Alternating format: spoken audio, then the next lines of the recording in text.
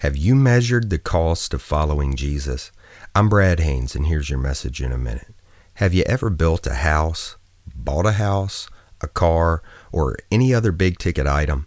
Did you first sit down and estimate the cost? After that, did you look at your finances and see if you actually had enough money to pay for it?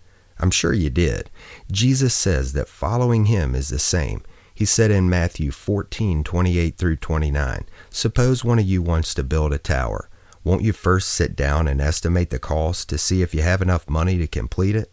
For if you lay a foundation and are not able to finish it, everyone who sees it will ridicule you, saying, 'This person began to build and wasn't able to finish.' Have you estimated the cost of following Jesus and then checked your commitment and passion to see if you could see that thing through? That's what being a disciple is. And that's your message in a minute.